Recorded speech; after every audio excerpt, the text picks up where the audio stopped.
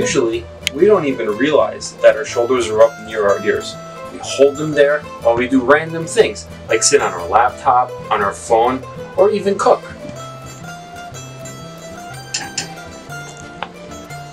The reason why your shoulders get stuck up by your ears and you don't even notice it is because of a structure that looks like this.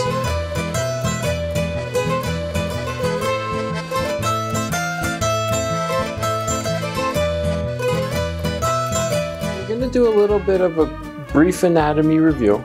Right here we've drawn Lauren's shoulder blade. Right here we have those bumps on our spine called our spinous processes. And you might be wondering what this piece of pasta right here is. This piece of pasta represents a nerve, specifically a nerve called our accessory nerve. You might feel stiffness, tightness, achiness, or even a burning sensation in this area. I like to describe it as a low simmer.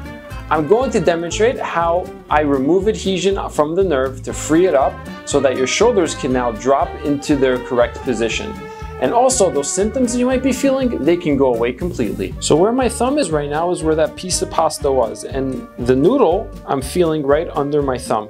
What I'm going to do is I'm going to take my thumb, I'm going to take a depth, so I'm going to push into it, and then from here I'm going to drive down, creating tension along that noodle to rip the glue.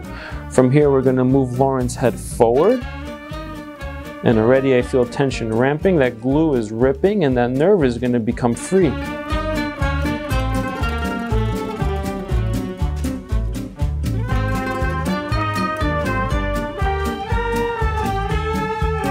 If you notice that you can't drop your shoulders and they're up near your ears, your nerve may be a bit too al dente and you need to get the adhesion on it removed. Give us a call if this is something that you're going through. Stick around really quickly for a quick pasta recipe that you can try at home with your shoulders down and pain-free.